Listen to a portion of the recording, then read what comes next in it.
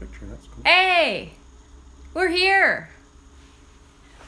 Hi guys! Welcome to my very first, well no, this is not my first YouTube live, but it is the first YouTube live using my phone. So hopefully everything will go well, but before we start I'm gonna give a few minutes just, you know, while we wait for people to come in. But before we start, I want to show you something really crazy. Oh, and Adam is holding the camera as always. Adam, say hi. Hey! There you go. It is snowing in Vancouver, and if you want to take a look outside, and I know for some of you thinking, well, it's Canada, of course it's snowing. No, this is a big deal. It's March, we're supposed to be going into spring, and it is absolutely snowing like mad. In my years of being in Vancouver, maybe every year it'll snow for 3 days. I mean, at most 1 week, and it's been just absolutely insane. And people are freaking out, schools are closing. So anyway, I just wanted to share that with you because snow is pretty, but it's also crazy at the same time. So I want to wait a few minutes before I start the actual tour of the set while people are trickling in. And while I'm doing that, I wanted to give you a little bit of context of the occasion of this tour. So we have recently reached 300,000 subscribers. Adam, you good? Yeah. How do I look? You okay? Slightly out of focus, but Slightly it will focus. Out of focus? Come closer if you want. How's it going? That's okay. It'll figure it out. Okay. Where was I going? Oh, we have recently reached 300,000 subscribers, and so I figured as a thank you, because of course this is all you supporting me, and I'm forever and always super grateful. As a thank you, I wanted to let you in on a little bit of, you know, an insider's look of what the set actually looked like. If you remember, at 100,000 subscribers, I gave a little bit of a behind the scene that was more focused on the process of putting the video together, from recipe testing and this and that, but I didn't really show you the whole set.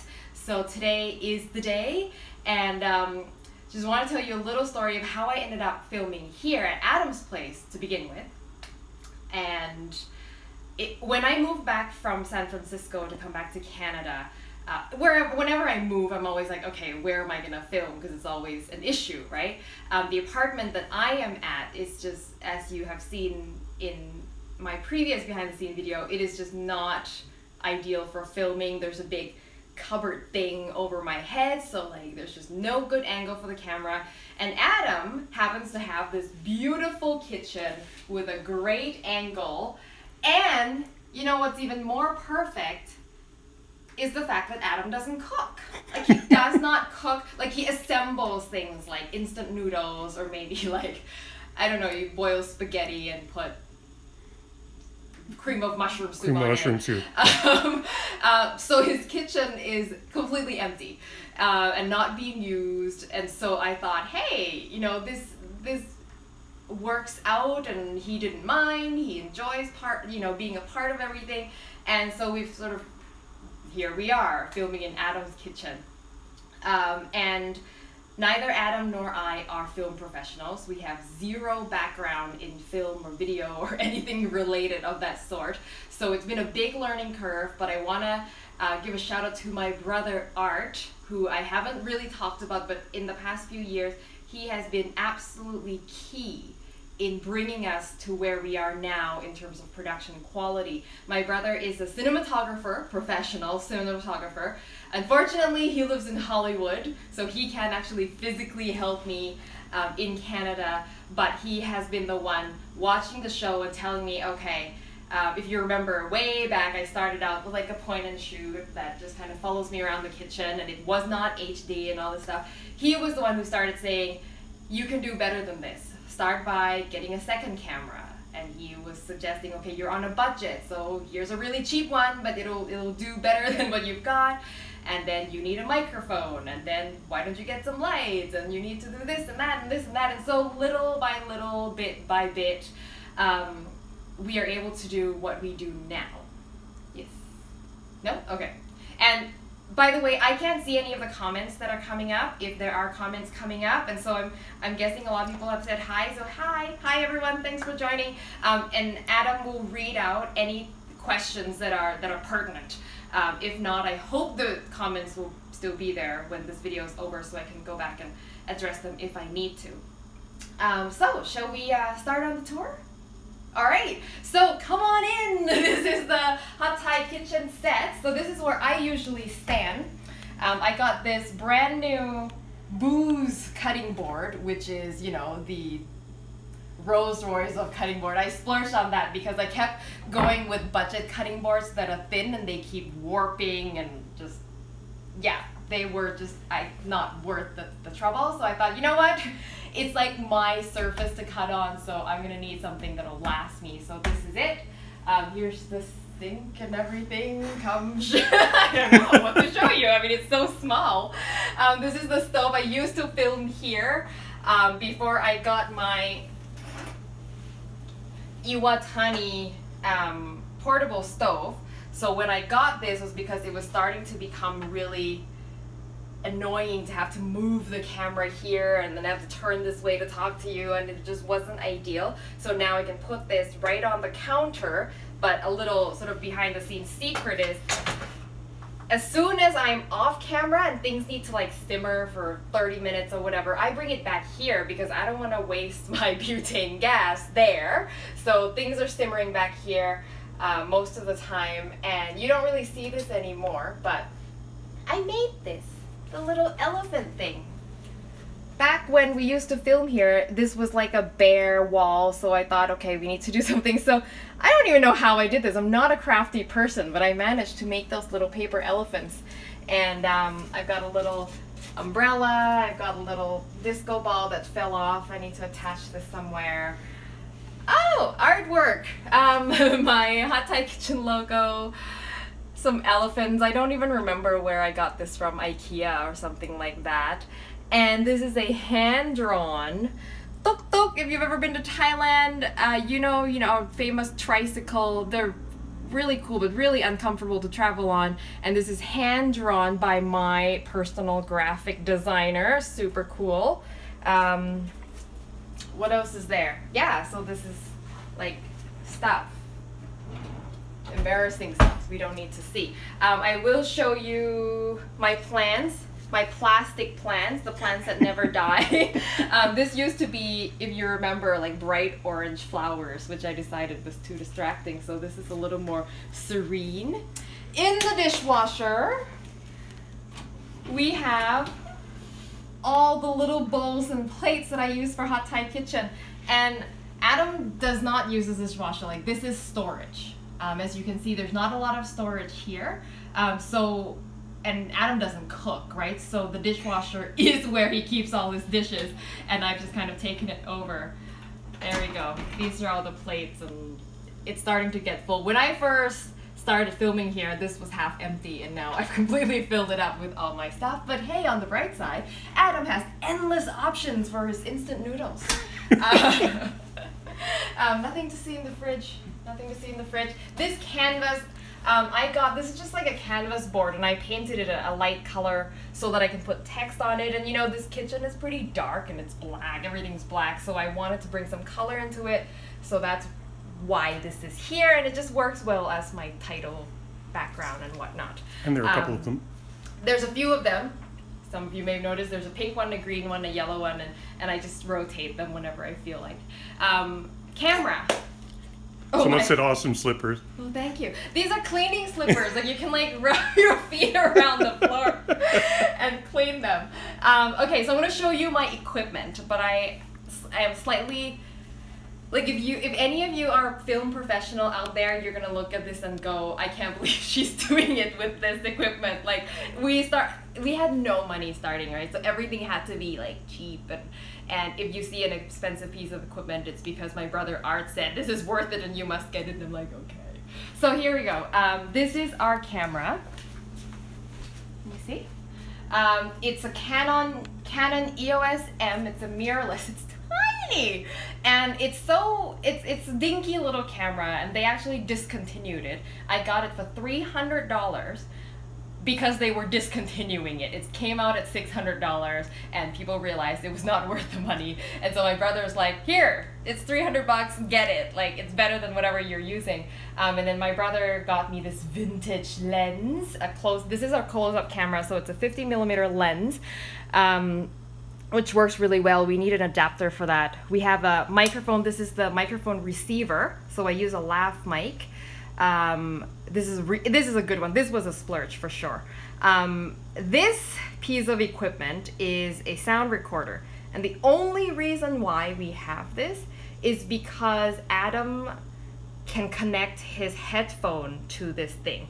Because one of the reasons why I want to upgrade from this camera is because it doesn't have a headphone jack. So we ran into a couple of issues where the microphone was picking up interference.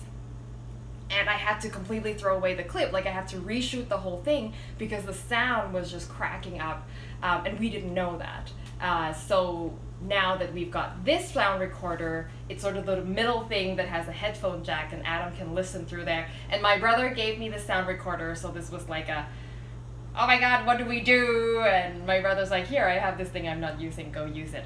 And so it's not an ideal setup. If any of you are thinking about starting your own YouTube channel, don't do this setup. There's so many points of failure in here. There's way too many connections. So that's one of my goals, is to eventually get a camera that has its own headphone jack, and then this can be completely gone. But anyway, this tripod is another splurge. It's very good, but it's a video tripod, which means it pans and tilts really smoothly, and it's got a little bubble thing that shows you its level. So this helps Adam with the close-up, because this is the one that needs to move, whereas the front camera just stays there. It never goes anywhere. So the tripod is cheaper. This one's cheaper. I just needed one that's tall enough, which did occur to me that there are a lot of tripods that are made for photos that are not tall enough for what I need. This is the exact same camera, but with a wider lens, and it's a wider fixed lens. I have a Rode shotgun mic up here. This is as a backup. The sound is not as good as the lav mic, but if anything goes wrong with the lav mic, then I at least have some decent audio for you. So that's what this is for.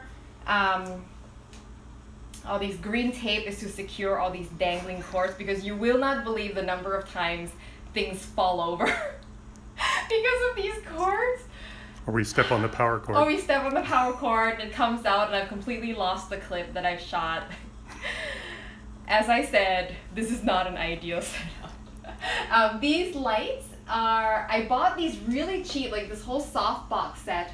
There's a store in Vancouver that sells really cheap video camera equipment, but it works. It's cheap, but it works. It's not the most stable things. Like this especially is really wobbly. But flimsy. Huh? Flimsy. Flimsy, yes, flimsy is one. This one is a little more sturdy, but actually got this donated from somebody.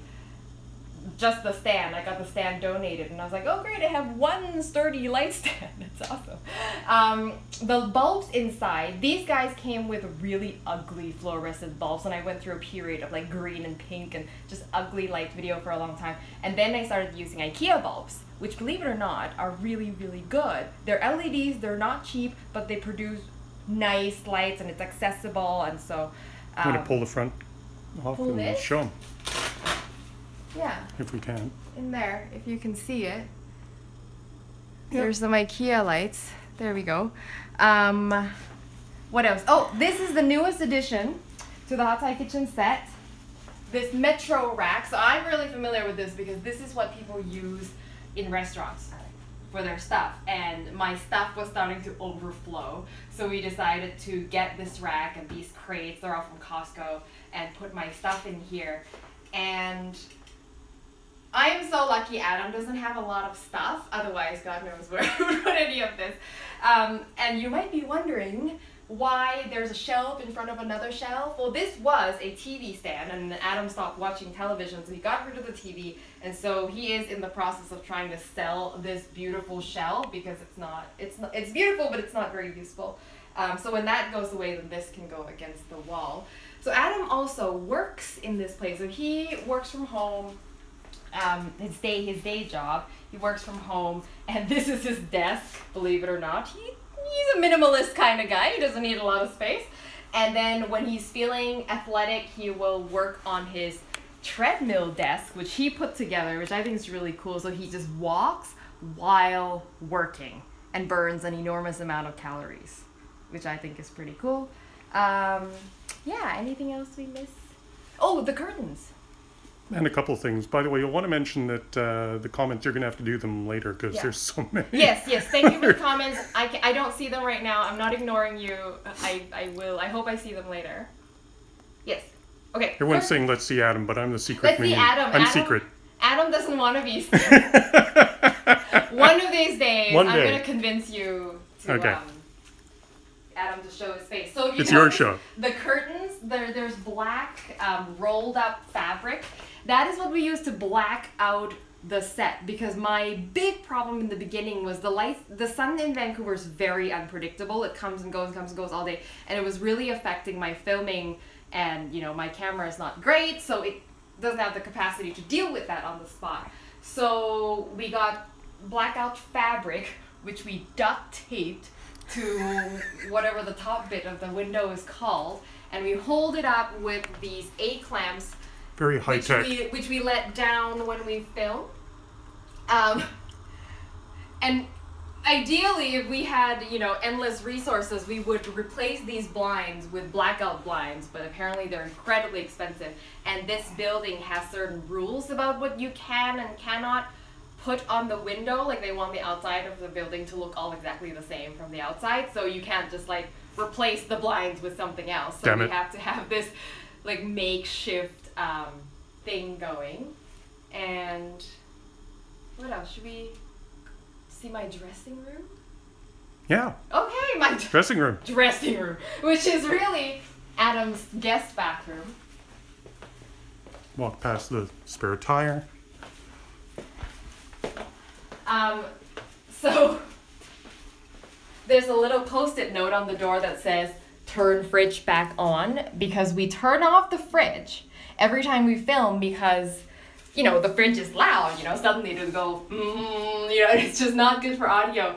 But there have been a couple of occasions where we stop filming and I leave and we forget to turn the fridge back on. Adam gets up in the morning and everything's melted.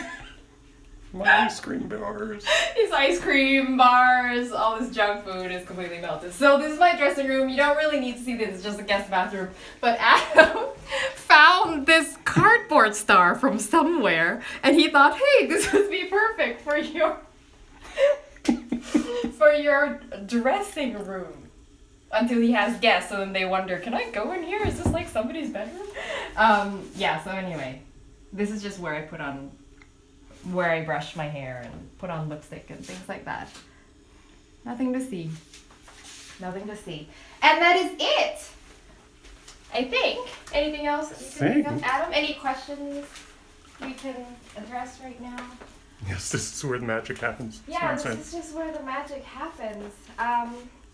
Yeah, a lot of people ask me about my walk. I will do a video soon about walks. I don't know, there's recently, it's walk. I will do a video all about my walk, so if you're wondering about that, I will get to that. Yeah, I guess that's it, guys. Oh, we have shown you the view outside on the balcony, right? It's still snowing. And the barbecue we've used once or twice. That's right. Sometimes we get out there and grill on this very dusty now barbecue. Adam's afraid of heights, so whenever we do that, he just stays inside, sets the camera outside.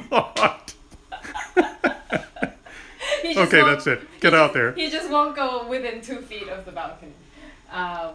There you go. So that's all. Thanks so much for joining, and thanks for being a part of this community, this online community that has enabled me to reach this yet another milestone, and it's such a pleasure. I feel very lucky, and I don't take any of this for granted. I thank Adam for putting such hard work into this and for being cool about me using his place every couple of weeks. Thank my brother, both my brothers, my brother Eddie for starting this whole thing, my brother Art for making it the way it looks now, and he's sort of my general consultant. And thank you, first of all, most of all, And that's it. I'll see you later, guys. And hopefully, when this goes out, I can see some of your comments and hopefully address them. If not, you know, you can reach me on Facebook, Twitter, Instagram, or my website, hotthaikitchen.com, and write me there if you have any questions. See you later. Bye-bye.